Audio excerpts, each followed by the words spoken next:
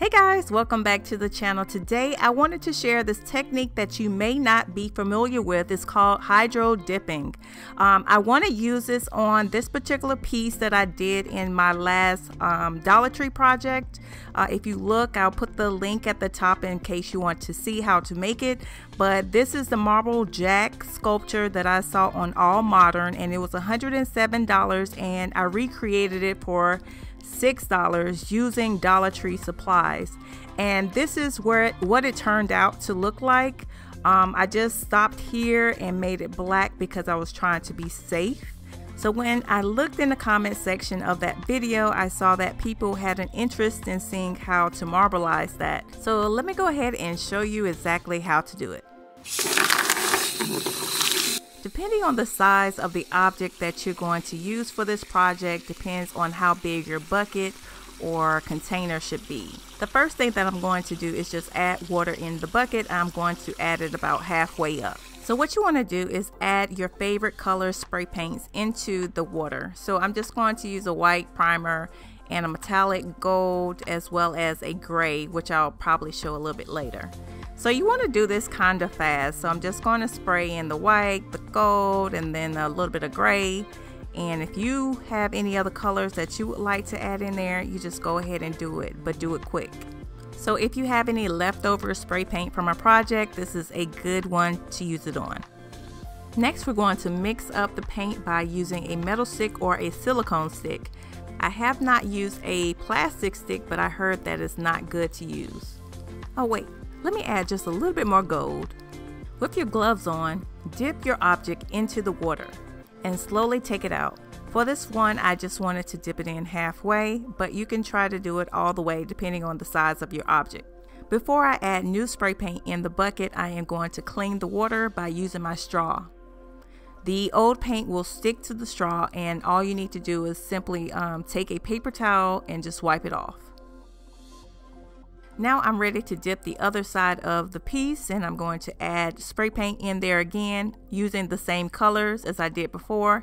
Then I'm going to stir it up and then dip my object in there.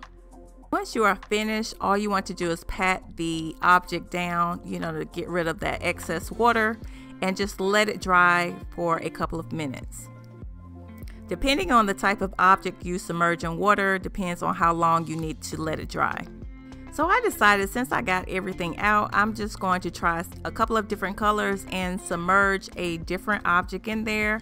This particular object is the pyramid lamp that I've done in the past. It's made with epoxy, and I'll put the link at the top if you would like to see how to create that. The colors that I use is a metallic silver, a metallic gold, and a metallic rose gold. Okay, here we go. And did you know you can pretty much do this with any object? I've seen people do it with shoes, canvases, ornaments, you name it. Once your object has dried, you want to follow up and spray it with a clear protective spray paint. And I used a matte spray paint, but if you want a glossy finish, there is a glossy version of this. Once it dried, here's how it turned out. On the left side is how it looked before, and on the right side is what it looks like now. And I absolutely love it. Please like this video if you are planning to try this method. If you want to see how it looks all the way around the object, here is a look at that.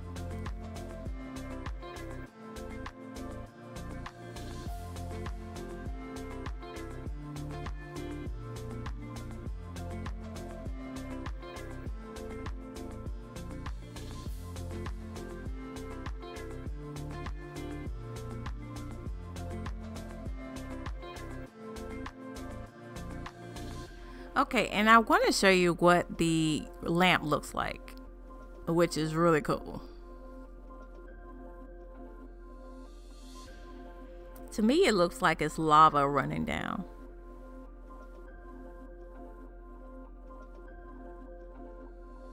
Well guys, I hope you enjoyed this video, and I hope that the information that I shared was very helpful.